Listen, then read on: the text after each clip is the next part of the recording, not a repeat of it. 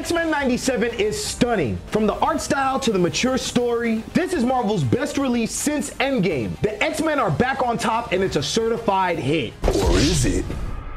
But it seems like there's trouble in Genosha. While we're all praising this show, nobody cares and nobody's watching. X-Men 97 has worse viewership ratings than Echo, Miss Marvel, and What If. And if this is the case, then there's a likelihood that X-Men 97 could actually get canceled. So in this video, we'll break down why is X-Men 97 doing so bad with audiences? Is it because Disney and Marvel has been collectively letting the fans down? Dropping bullshit after bullshit? I think what we have here is a boy who cried wolf situation, because the animation feels fresh and the story feels like the creators actually give a fuck about these characters, and that's normally what we'd want out of media. The problem is the rating to this show is not good enough to get new viewers, and the only people that seem to be watching are people like me and you, the people watching this video right now. X-Men 97 was a massive premiere for Disney Plus, but that's just on the animation front. So what's going on here? Because Invincible is a very similar show, but it's not being met with the same level of scrutiny. So,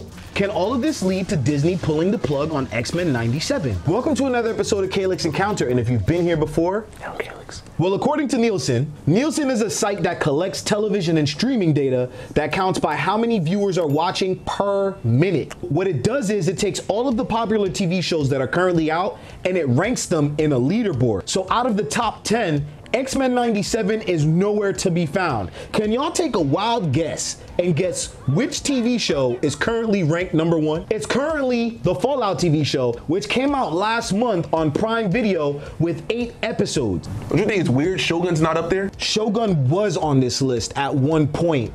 Shogun came out before Fallout. What's happening with Nielsen is that everyone's running with this article, but it's not updated for when X-Men 97 finished. Fallout already dropped with 8 episodes, so that means everybody gets to binge these episodes. And mind you, they're tracking it via minutes. X-Men is only 25 to 30 minutes per episode.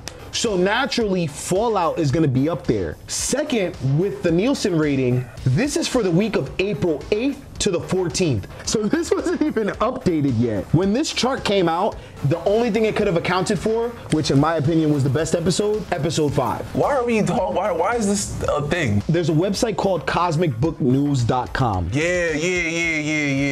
And they've been trying to paint this picture of X-Men 97 not being successful. Naturally, live action is already gonna tend to do better. We've had this conversation before. When X-Men 97 first premiered on Disney Plus, this was one of the biggest premieres that Disney Plus has ever had and hit 4 million views on the first 5 days of the Disney Plus platform. I'm gonna be honest, me personally, it doesn't make any sense to me. 4 million views within the first 5 days for your first episode, but nobody's watching it apparently. It's not making any Nielsen lists. I'm gonna be honest, I'm gonna tell you exactly what it was. That 4 million, probably a certain group of people pretty much hate watching it. A month before X-Men 97 came out, everybody had something to say. And also another thing, a lot of people just aren't as interested in the X-Men anymore. Like let's be honest, this show appealed to a lot of older people. Like there's not a lot of young people going out their way to watch this show. Right, and then I also think what happened was there was a huge barrier to entry, because in order for you to feel like you could watch this show,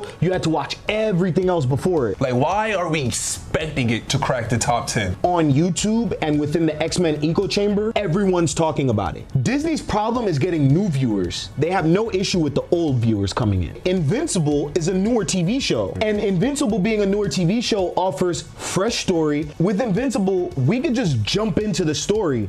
And with season 2 on Invincible, you know what's crazy? It made it to the top 10 Nielsen ratings when it first came out for season 2. If we go on Google Trends, we could line up the comeback of Invincible, because remember, Invincible took a gap. So when Invincible came back from its break, if we look at the Google Trends, Invincible was more popular than X-Men 97 was when it was arguably in its most popular episodes. And it doesn't start to overtake Invincible until Invincible is at the season finale. So the question is, with something like Bluey on their own platform, like Disney Plus, getting so many viewers, can X-Men 97 actually get canceled? I don't think it'll get canceled. I wouldn't call it a cancellation, but I would say the show is just gonna end after season 2, because we know season 2 is confirmed.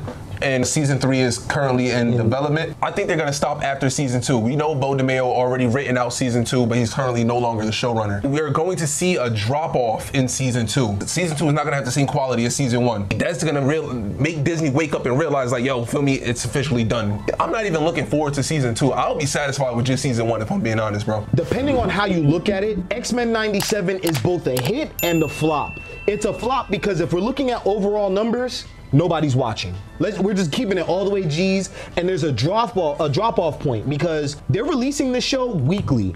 Then it's also 30 minutes.